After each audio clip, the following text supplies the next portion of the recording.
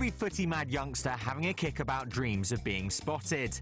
Well, for this 7-year-old from Northampton, that dream might well become reality. Amazingly, Kai Fifield was offered a trial with Barcelona after he showed off his skills while on holiday in the Spanish city.